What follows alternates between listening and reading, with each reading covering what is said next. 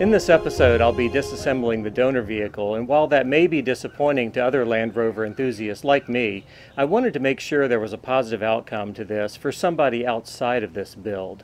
As I'm releasing this video, I've already sold this frame and chassis components to another guy who's going to do a father-son project. The son, who's only 16, wants to build a Defender flatbed. So it's going to be a cool project, and they wanted the long wheelbase frame and chassis for that project. So that's already left my house, and it's on its way to North Carolina right now. At the same time, I'm talking to another guy that may be interested in the rust-free body from this donor. He loaned his Range Rover Classic to a friend to go off-roading, and the guy proceeded to partially roll the vehicle. So he's got a good frame and chassis, but he just needs a good body. So we haven't finished that sale yet, but it's possible that he'll buy this. So the moral of the story is there's more than one way to save these old classic vehicles. So let's start episode 4.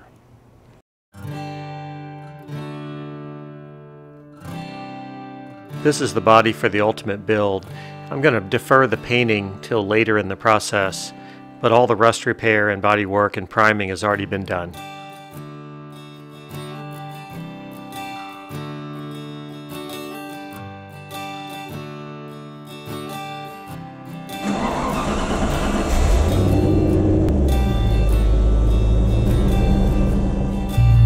Now it's time to get the donor disassembled so I can start scavenging parts.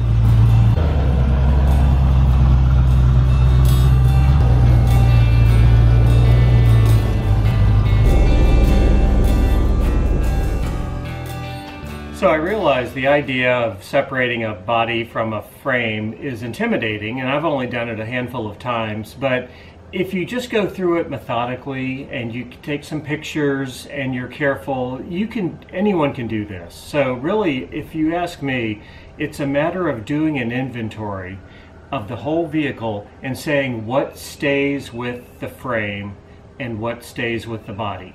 So I would suggest taking one corner at a time and just looking at everything and take pictures and say this stays with the frame, this stays with the body, this stays with the frame, this, and then you find the connections, whether they're electrical connections or plumbing or whatever it is. You got to unhook those connections and then allow those parts to stay with each one. And you could even go as far as tagging things or taking a Sharpie and marking everything that stays with the frame with a silver check mark. You know, I don't do that, but whatever it takes. So just pick one corner at a time and just stay with it until you've identified all those items.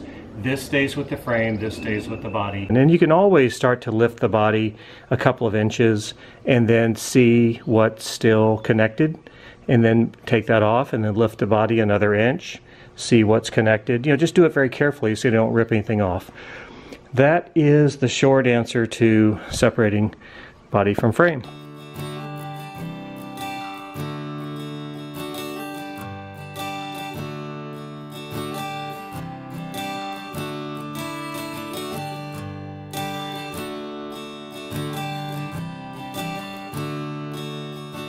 So the idea with this body is twofold. I am going to go around and find all the best parts out of this vehicle, this body, and use it on my build. So for example, both bumpers are better on this vehicle than on my black vehicle. The grille is better, some of these marker lights, some parts in the interior, a couple of door latches, door panels. I'm going to select all the best parts from this body and move it to my build. But there's still going to be the bulk of this remaining, and I'll end up parting this out, this body. And for anybody interested in that, keep an eye out for that in the future. But I don't want to keep this on the lift, and it's sitting here with no wheels. So I built a jig to help with that. So I went out and bought a set of 4x4s, and I cut them out and built and put them together like this, and bolted them with carriage bolts down to these wheels that are rated at 750 pounds each. So I put what they call rigid wheels here. They do not pivot, but I put pivoting wheels here on the front, so I'll be able, when I push this out of the garage, I'll be able to maneuver it around, and I'll park it outside. And when you put something like this together, you assume it's going to work. and you assume it'll be strong enough, but there's no way to know for sure until I put it down on the ground.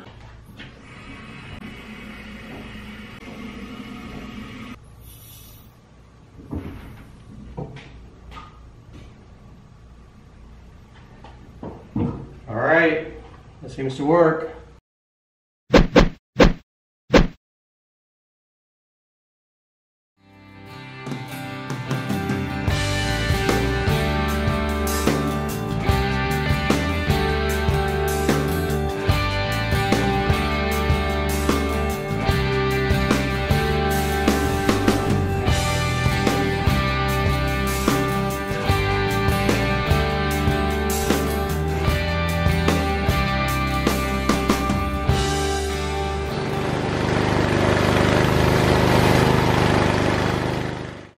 Well, this is probably the most excited I've been in this entire process. Everything up until now has been disassembly, cleaning, organizing, doing some light repair, but now really starts the process of doing the build.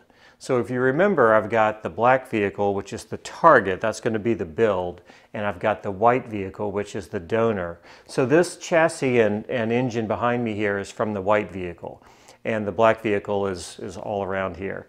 So now's the time where I start making those final decisions about what am I going to put together for the one great build.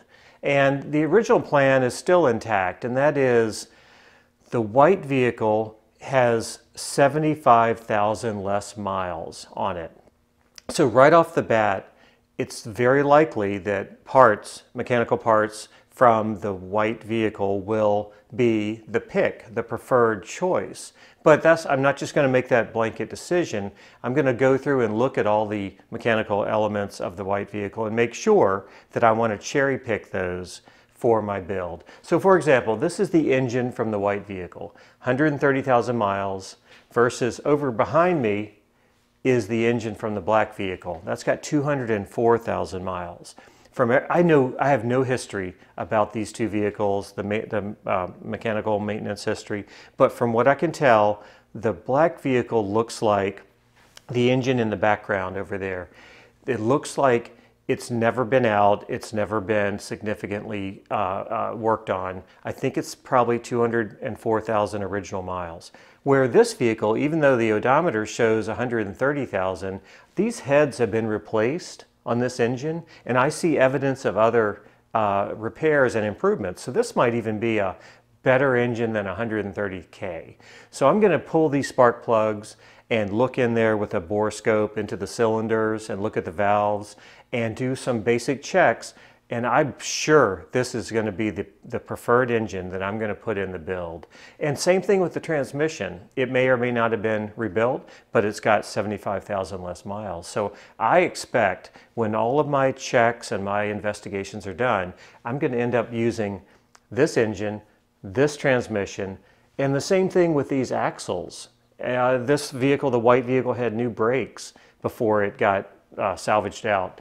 So I'm probably going to pull the axles over too. So really all the mechanical running gear will come out of that vehicle with 130,000 miles or less, and that will be the mechanical part of my build. So that's where this is headed. I'm going to keep checking and making sure, but that will be very likely to be the answer. So I'm real excited about that. So let's get started checking out this engine.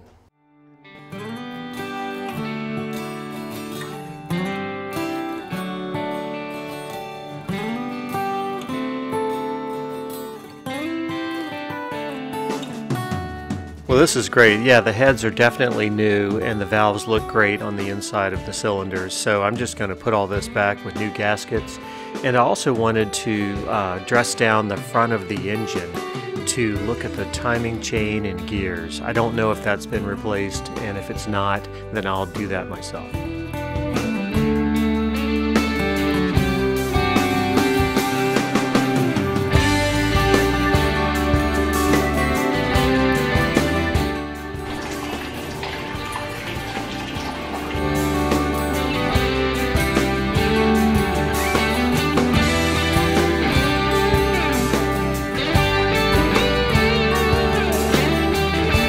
The timing chain and gears look original. There's a little bit of slack in the chain, so that's not very expensive and certainly not difficult at this point. So I'm going to go ahead and replace the timing chain and gears, the front seal, all the gaskets, maybe even the oil pump, and it'll be all good to go before I move it over to the build.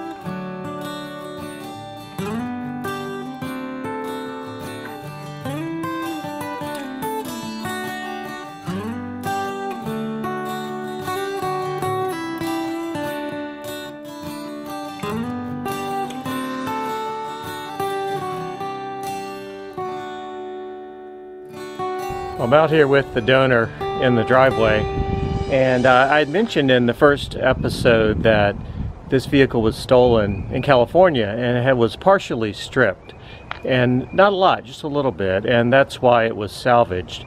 It had a salvage title. But check out the evidence of how the people stole the vehicle. This is I've never stolen a vehicle, but you know what you do is you break out the ignition switch, the tumbler and all that, and you connect these wires and you can start the vehicle. So every time I've started this vehicle, that's what I do. You put these wires together and you touch this one to that one, and that's how you start the vehicle. So that is, it's been that way since I've owned it. And anyway, so it's still a good donor because it's got a lot of great parts. That's it for episode 4. And next episode I'll be taking the frame of the build and start building it up with all the parts. Join me then.